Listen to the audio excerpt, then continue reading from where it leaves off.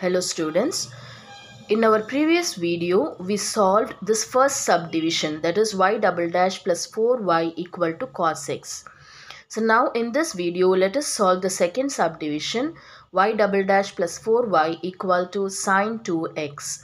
This problem has appeared in one of the question paper in the previous years.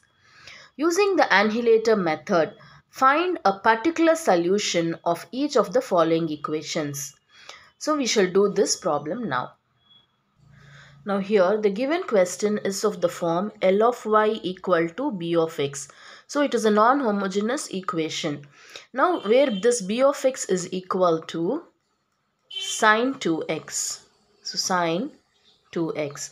Now we have to choose an annihilator operator capital M for this b of x. So according to this b of x. Now if you see b of x is sin 2x. It is of the form sin ax, and the annihilator operator for sin ax is y double dash plus a square. Now here instead of a, at the place of a we are having the value 2.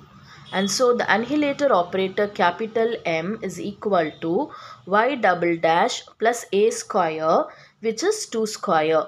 And so therefore we will choose the annihilator operator capital M to be equal to y double dash plus 4.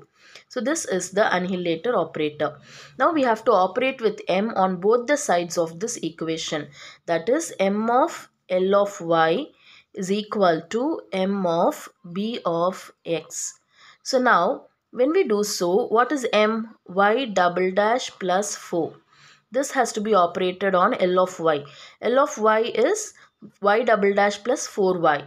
So y double dash plus 4y is equal to M of b of x. So M is y double dash plus 4 of b of x is sin 2x.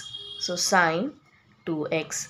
So now when we operate this, we will be getting, so y double dash of y double dash will be y differentiated 4 times. So we can write it like this. Then we will do this, that is plus 4. When you differentiate y twice, so we will get y double dash. So we can write it in this form. So y2. Then 4 multiplied with y double dash. So 4 y double dash can be written in this way. And 4 multiplied with this. So 16y is equal to, the first one will be y double dash of sin 2x. So sin 2x, when you differentiate it once, you get it to be cos 2x multiplied by 2. And then when you differentiate for the second time, you get it as 4 sin 2x with a negative sign. Because cos when differentiated, we get minus sign. So 4 minus 4 sin 2x. So here we get minus 4 sin 2x plus 4 multiplied with this. So 4 sin 2x. We could see that the right hand side turns out to be 0. And on the left we have y differentiated 4 times plus these two are same. So 8y differentiated twice plus 16y is equal to 0. Now this equation is a homogeneous equation. So we have to find the characteristic equation of this characteristic polynomial of this equation and equate it to 0 and find the linearly independent solutions. But we know that the characteristic polynomial of m of L of y. So this is actually m of L of y. This is what? So m of L of y is equal to characteristic polynomial of m multiplied with characteristic polynomial of L. So now from this we obtain what is the characteristic polynomial of m. M is this, that is we had sin ax, and the characteristic polynomial is r square plus a square. So here a is equal to 2. So r square plus 2 square, which is 4. This is the characteristic polynomial of m multiplied with the characteristic polynomial of L. What is the characteristic polynomial of L? It is r square plus 4. So that we have to write here. So r square plus 4 is equal to 0. So from this we get r to be equal to plus or minus 2i, and it is of multiplicity 2. Multiplicity 2. Because here also we have r squared plus 4, and here also we have r squared plus 4. So we will be having 4 roots, where 2 of its roots is 2i and the other two roots is minus 2i. So in which case the value of alpha will be 0, because the real part is not there, so it is 0, and the imaginary part b is equal to 2. So this is what. Now from that we can understand that phi 1 of x will be equal to c1, actually e power alpha 1 sine beta 1 x, and then phi 2 of x will be equal to c2 e power alpha 1 cos beta 1 x. Similarly, phi 3 will be equal to c3 e power, now second thing, alpha 2 sine beta 2 x, and then phi 4 will be c3 e power alpha 2 cos beta 2 x. But if the four roots are, if the two imaginary roots are different, then we will be having this. But here we have the two imaginary roots to be same, that is, it is of multiplicity 2. Then what the independent solution will be? We have to multiply this with an x and this also with an x. So this is how we get it. So remember that. So this will be c3 x e power alpha 2 sine beta 2x, and this will be c4 x e power alpha 2 beta cos beta 2x. It is because it is of multiplicity 2, so this will be multiplied by x. So now the general solution xi of x can be written as equal to c1, alpha is 0 anyway, so e power alpha 1, so this will be 0, so you will have only sine beta x, which is sine 2x, plus c2 cos 2x in a similar way, plus here c3 you will have an x, anyway alpha is 0, so e power 0 is 1, and you will have sine 2x, because again the beta 2 is also 2 only. Okay, and then plus c4 x cos 2x. So this is your xi of x. So from this we observe that this value is the solution phi of x, because it is the solution of the linearly independent, it is the solution of the homogeneous equation L of y equal to 0.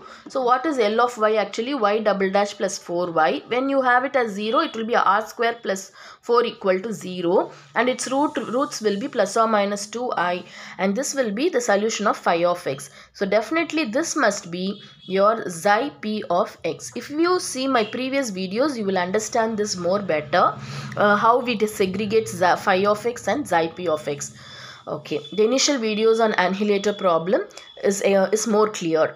So now this is xi p of x. So therefore your xi p of x will be equal to c3 x sine 2x plus c4 x cos 2x.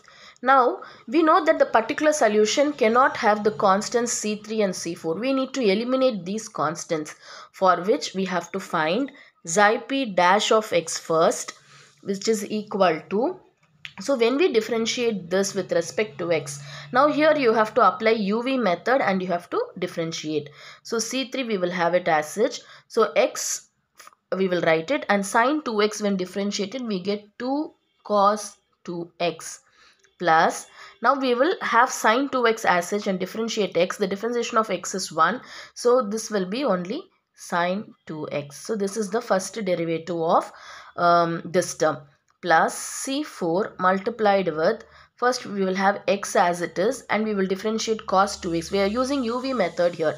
The differentiation for cos 2x is actually minus 2 sine 2x, plus now cos 2x we shall have it as such and we shall differentiate x, which is 1. So here we will have cos 2x. So this is xi p dash of x. So for convenience, let me just rewrite this very clearly and let me have it. So xi p dash of x will be equal to, so this c3 we will have it as it is. So this we can write it as sine 2x plus 2x cos 2x plus c4 multiplied with this cos 2x I will write first, okay, minus 2x sine 2x. Now from this I have to find xi p double dash of x. So I have done xi p double dash of x here. So when we differentiate xi p dash of x again, we get this, which on simplification we arrive at xi p double dash of x to be equal to this. Now from the given equation we know that y double dash plus 4y is equal to sine 2x. So this is L of y equal to b of x.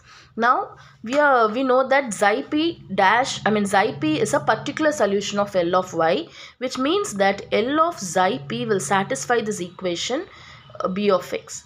So L of this xi p satisfies L of y equal to b of x, this equation. So when we substitute this over here, we get xi p double dash plus 4 multiplied with xi p is equal to sine 2x. So just now we have found xi p double dash over here.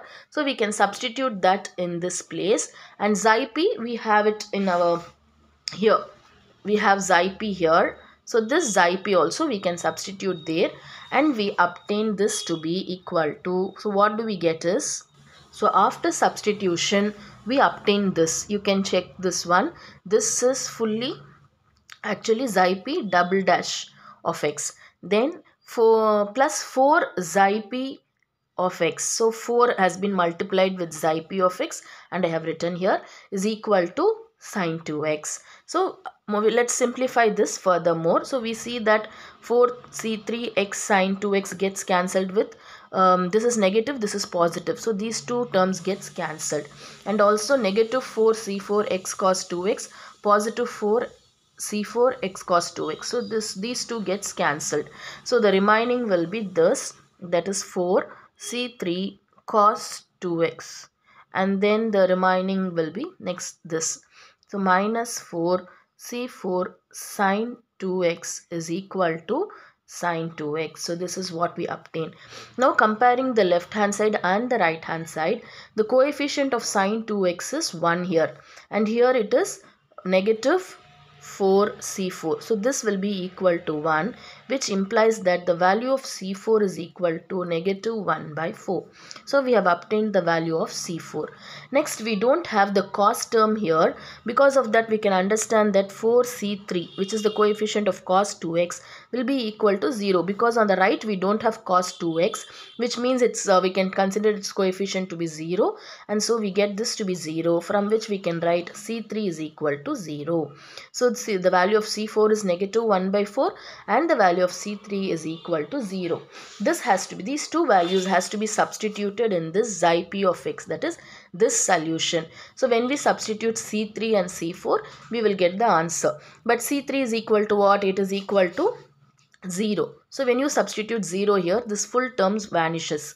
And c4 is what? Negative 1 by 4. So when you substitute negative 1 by 4, we get xi p of x to be equal to minus x by 4 cos 2x. So that we can write here.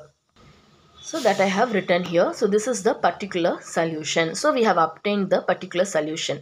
Actually in the question they have asked us to find the particular solution only. So with this the problem gets solved. So we are done with the answer. We can stop it. So for your reference, I am generally taking this xi p of x and I am substituting in xi of x. That is this equation xi of x. Just to write the most general solution. Already we have phi of x here. Now this is what we have evaluated. We have evaluated c3 and c4 and we have got xi p of x by eliminating those two constants. Now as a whole the solution can be written in this way. That is taking and substituting everything. We get this is to be equal to negative 1 by 4 x cos 2x plus there we have already c1 sine 2x plus c2 cos 2x. So this is the most general solution of the given problem. The third subdivision will be solved in the next video. Hope you have understood this. Thank you.